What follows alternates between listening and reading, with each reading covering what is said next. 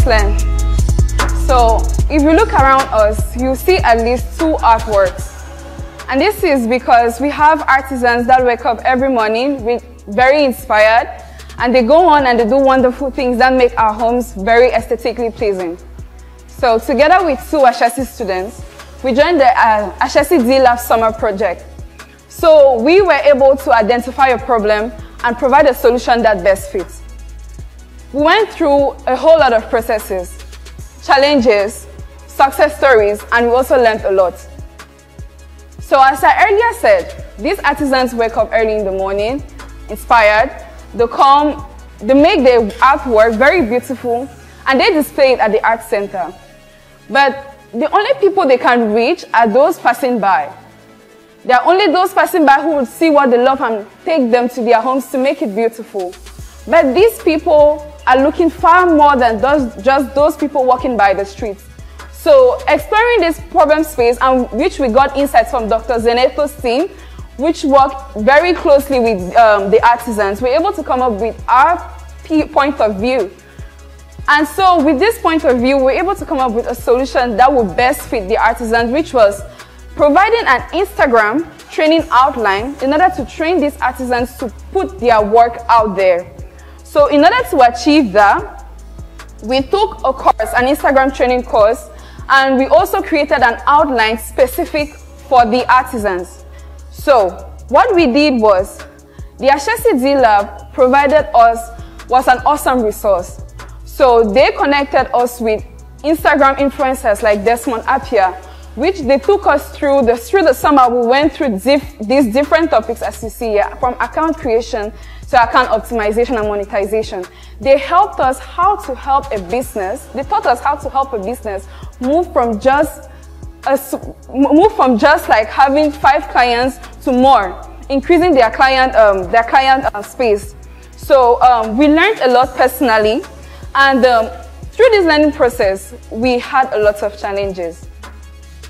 The first thing was the inability to have a one-on-one with these artisans. So our team is made up of, as I said, 3 students, very diverse. I am Cameroonian.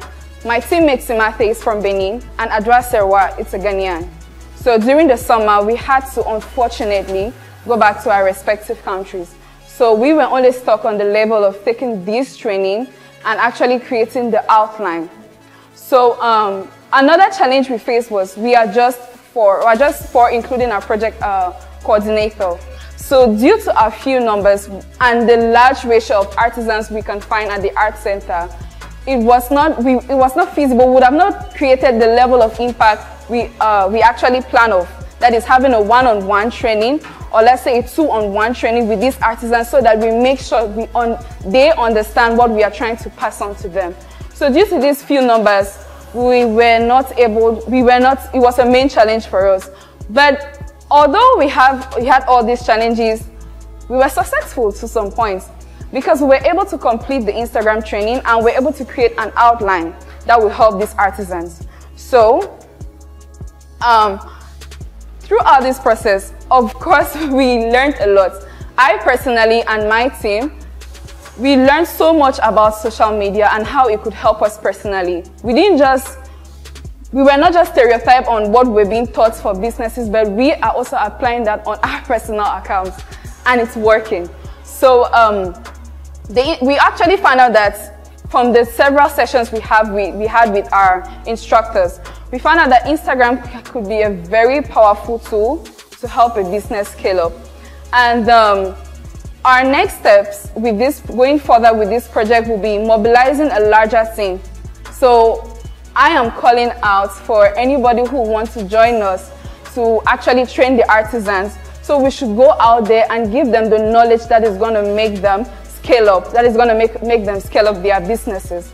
So we are calling for a larger team to actually train the people, and we also wish to make an outline for not just artisans, because there are so many businesses out there that they just need to show themselves to social media, and they are going to make that money they actually wish to with their businesses. And another step we're going to take is, on the 10th of September, we're meeting with Dr. Zanetor's team, where we're going to go to meet these artisans. So the main aim of meeting them is so that we have a one-on-one with them. We've created an outline based on what we were taught and based on what they've told us on the artisans.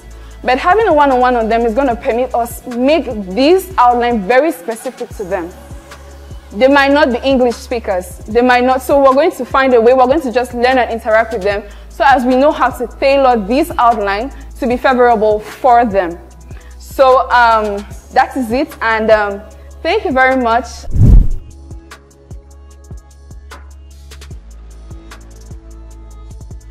What specific? Like, is it like a module for Instagram art and people on Instagram to actually get their art across? Like, maybe does it talk about how to get reach, how to get people to follow you and stuff like that? Yes. So as I said,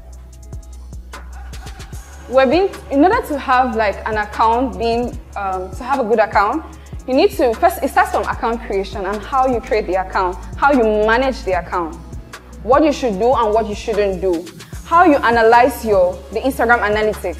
You need to, it takes all that, on analyzing all that data for you to be able to make your business successful.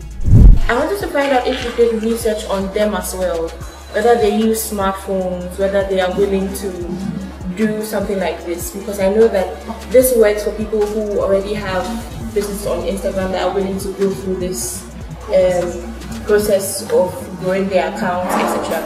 But I'm not too sure about them because the little I know, they don't use smartphones.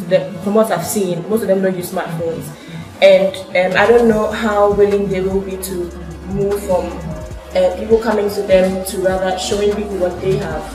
I said earlier on that we are working with Dr. Zanetor's team. So her team is actually trying to push the people at the Arts Center, because she is in charge of the Arts Center. So she's trying to promote them to go more on the digital age, to progress to the digital age, sorry.